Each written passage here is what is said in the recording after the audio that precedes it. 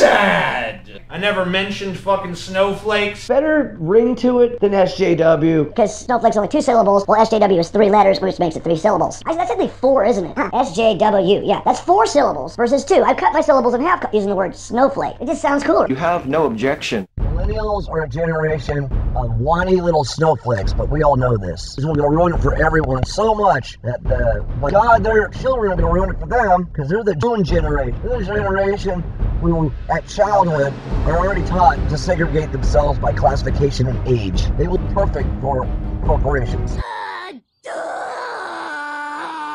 been a while, as you noticed on this channel. YouTube. Go fuck yourself. You guys have, well, castrated me for the last time. You shut down 2 of my channels because of censorship. Yeah, I put porn in there, but put like a age restriction on there. But nope. You assholes have to fucking, with your high and mighty algorithm set to fucking SJW. It's like, are you hiring Facebook fucking assholes or something? What the fuck? This channel will continue to do interviews of conventions, and that's basically what this channel is going to be from now on, because I can't have my fun or show anything I want to show on here. Shut up and get to the point! I'm relocating. I have a new channel now called Don't Watch Mojo. As you can tell by the play on words, you can see why I call it that. All that other stuff will be on here. Daily Motion. Or hell, I even have a Gab account. Gab.ai. Gab is an ad-free social network dedicated to preserving individual liberty, the freedom of speech, and the free flow of information on the internet. Whoa! Sounds fucking great! Where do I sign up? And it's all Nazi. I went there mainly to troll, because it's funny. Doesn't this cafeteria have a no fags allowed rule? Well, they seem to have an open door policy for assholes, though, don't they? They think Alex Jones is great. You know what I mean? No bullshit. You're just a neo-Nazi. I like what you have to say about SJWs and vegans, but you should also bring up trannies too. Animal cruelty is a first world problem, something only the rich and privileged have time to worry about. I once dated a girl who tried to push her vegan shit, and I had to spill it out to her like that. I had to say, hey, I'm broke. I can't afford to buy your expensive vegan shit. This is a first world problem only rich, pampered, upper rich class white assholes can worry about. What did you say, dickhead? I'll repeat myself. Veganism and the trans thing is a first world problem that doesn't need to be our problem. I'm waiting for kinfolk to be the next thing for them, but whatever. Oh, snap.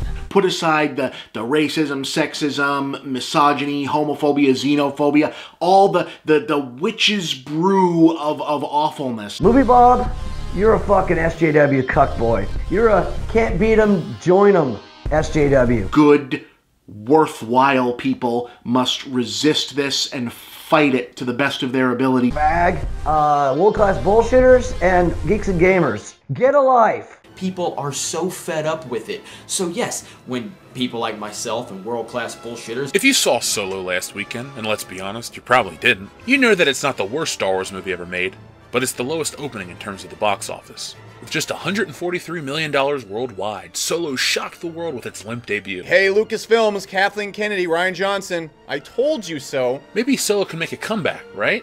Wrong. Fans never really wanted to see a Han Solo movie. When you know everything about someone, when you have all the secrets, you're like, alright, well now I know. On to other things. And that weird brony fucking, MisAnthro Pony. Remember that interview I showed where I asked why Akbar was killed off just so he can be replaced by a woman? Well, that's because Kathleen Kennedy thinks that in order for Star Wars to relate to a more massive audience, you have to put a bunch of women in them because apparently, Kennedy seems to think that girls can't like Star Wars because they can't relate to male characters like Luke. And therein lies the problem. Do you know what we call people who think girls can't like Star Wars because they don't think girls can relate to the story and the characters? We call them a Doug Walker. Yeah, because that's what girls watching this show are really into. Star Wars. They go so hand in hand, I'm surprised Lucas didn't release a more feminine version with Serena doing Darth Vader. Did you hear there's a new Sailor V video game out? I saw it on TV. You're a fucking idiot. Kathleen Kennedy is feminism incarnate, and is quite possibly one of the most sexist people that I've ever heard of. And as a result of her influence, The Last Jedi is quite possibly one of the most sexist films that I've ever seen. Oh my god, dude. You've said it best about what Kathleen Kennedy has done. I agree with everything you have to say.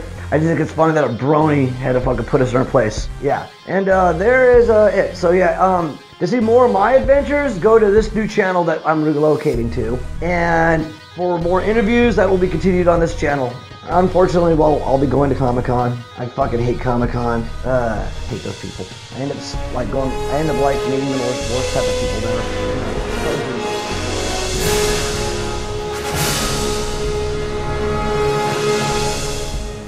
Check out our Patreon, linked in the description as you can tell, and support our cause. Thank you for watching. Don't forget to like and subscribe, or I will scratch your eyeballs out.